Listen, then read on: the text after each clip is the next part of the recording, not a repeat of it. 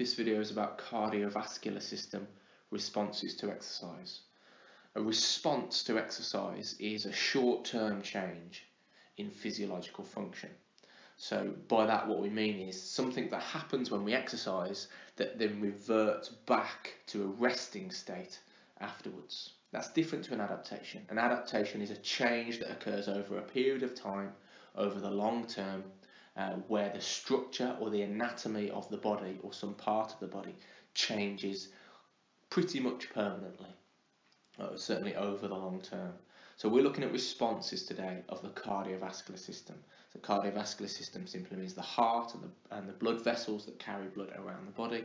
How does that system respond when we exercise? So what are the short-term changes in that system? So the first one to note is we have an anticipatory increase in heart rate even before we start to exercise.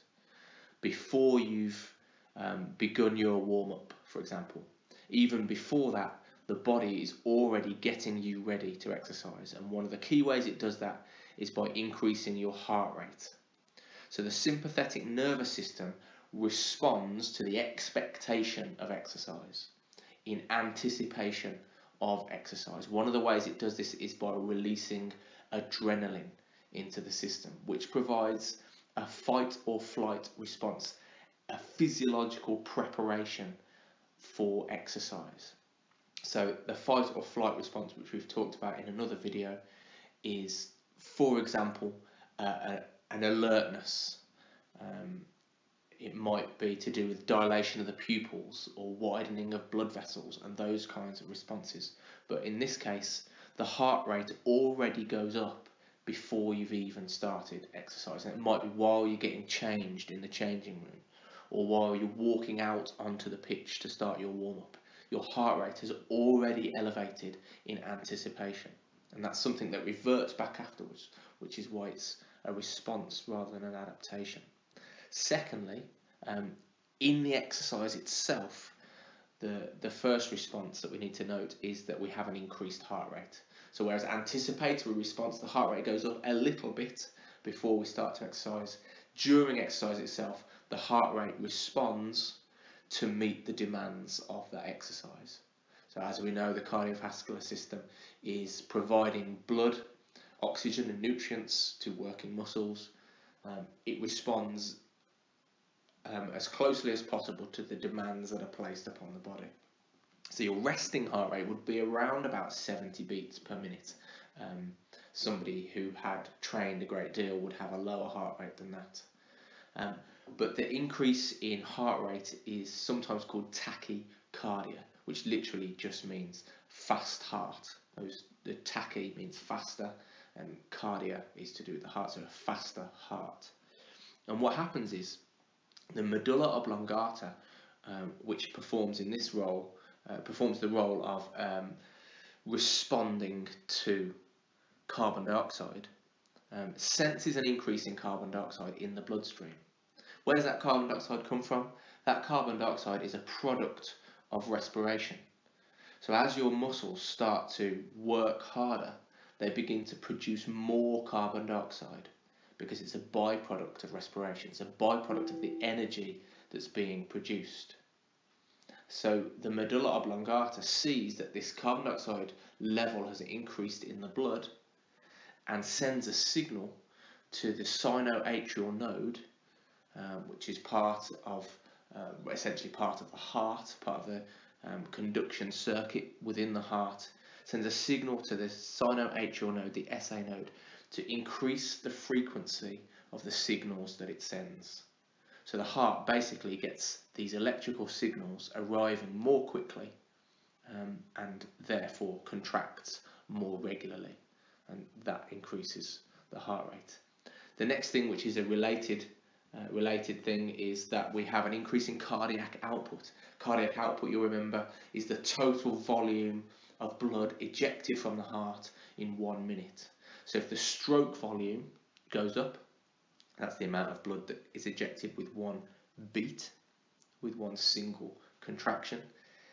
And also the heart rate goes up. Those two things together mean that we have a significant increase in the volume of blood with the amount of blood that's been injected from the heart in 1 minute, and that's what we call cardiac output, and we usually signify that with a capital letter Q. It's measured in litres per minute, and as I've said, there is a significant increase in heart rate in particular. Stroke volume increases slightly, but heart rate increases enormously, and therefore those two things combined mean a much greater output of blood.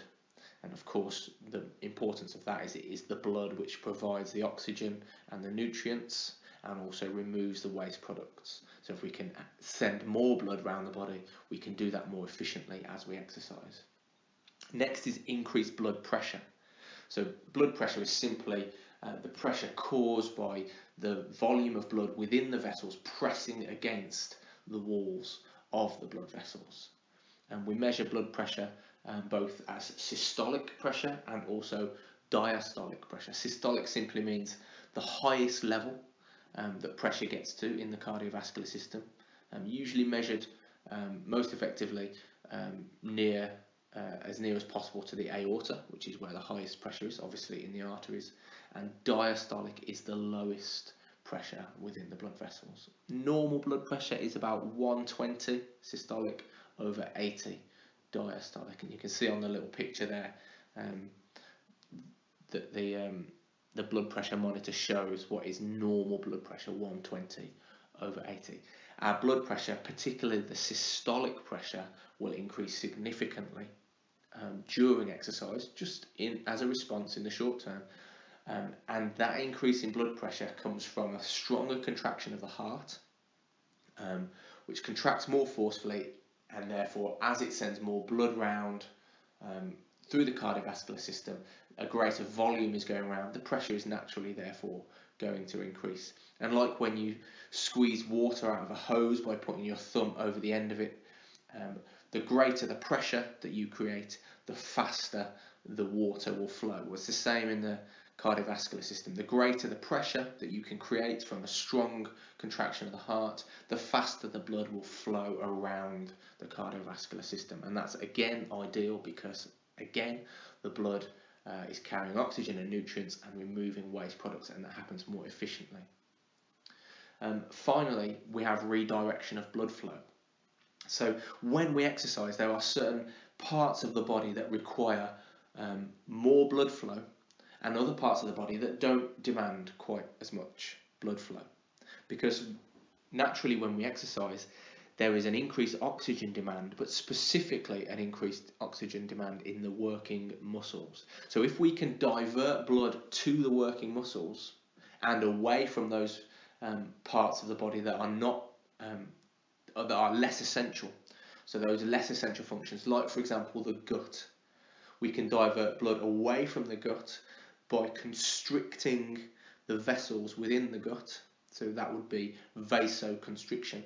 So less blood goes there, and opening up the vessels in the muscles so that more blood can flow to the muscles. So basically we are constricting blood flow to less essential functions and widening and opening up blood flow to more essential functions. Basically by that I mean the working muscles. And again, the point of that is we are providing oxygen and nutrients and removing carbon dioxide and waste products like lactate away from the muscles, and we're focusing on those during the course of the exercise. So those are the cardiovascular system responses to exercise. I hope that's been helpful.